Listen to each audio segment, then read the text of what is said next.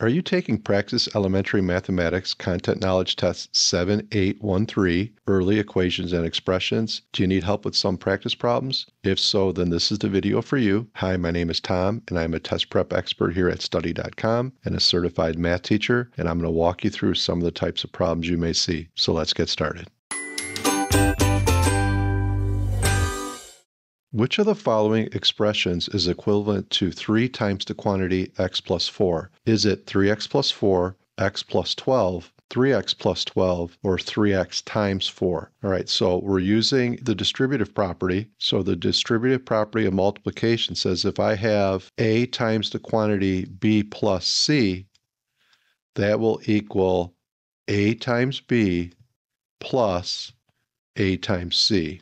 So we want to take our 3, so we have 3 times the quantity x plus 4, so we're going to apply the distributive property, so we're going to multiply the 3 by x, so we would get 3x, we're going to multiply the 3 by 4, so we're going to take 3 times 4, so that would come out to be 3 times x plus 3 times 4 is 12, so our answer is 3x plus 12. If x equals 5, which of the following equations is true? Is it 3x plus 2 equals 17, 4x minus 3 equals 15, 5x minus 2 equals 27, or 2x plus 8 equals 16? We're testing to see if an equation is true. We want to substitute in 5 in for x, and we want to see if we get a true statement. And we will also have access to the online graphing calculator for this if needed. So for example, if we look at our second choice, we would get 4 times, and we substitute in 5 for x, minus 3. So we would get 20 minus 3, which is equal to 17. 15 is the answer that they have here, and that does not equal 17. So that is not a valid solution to that. Look at our third choice. We get 5. We substitute in 5 for x, minus 2. So that would be 25 minus 2, which is 23. 23 does not equal 27, so that choice is eliminated. For the fourth choice, we try 2 times 5 plus 8. That would be 10 plus 8 is 18. 18 does not equal 16. But if we look at our first choice here, if we substitute in 5 for x, we would get 3 times 5 plus 2. Well, that equals 17. And then if we go and look, we would have 17 on the left side of the equation and 17 on the right. So it is a true statement. So our answer would be the first choice. Evaluate the expression 6 plus 3 times the quantity 8 minus 2 divided by 3. Is the answer 9, 12, 15, or 18?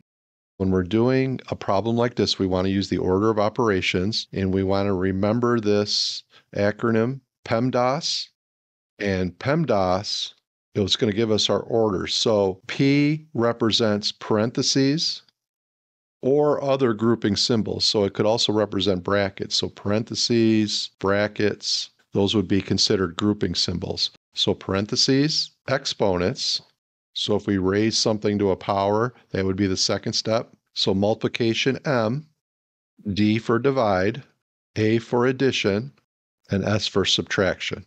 The one thing we have to realize with teaching this is that multiplication and division work together, and addition and subtraction work together. So when we get past the point with all the exponents are gone and parentheses are gone, we want to do multiplication and division in order from left to right. So sometimes division may come before multiplication because we're going to work left to right. Okay, so let's try this example here. So we have 6 plus 3 times the quantity 8 minus 2 divided by 3. So the first step here is we're going to do parentheses. When we do the parentheses, we would get 6 plus 3, and then 8 minus 2 is 6. So the 8 minus 2 becomes 6 divided by 3. All right, the next step would be exponents. There's no exponents here, so we can move on to multiplication and division. So we're going to start from left to right, and we're going to look for any multiplication or division symbol. Left to right, we can see the first symbol we have is 3 times 6. So we're going to multiply 3 times 6, and we're going to get 18. So this would become 6 plus 18 divided by 3. And then again, we're going to repeat the process because we see a division symbol in here. So we're going to go left to right. We have addition. So division comes before addition. So we're going to do the 18 divided by 3, which is 6. So we would get 6 plus 6, which equals 12.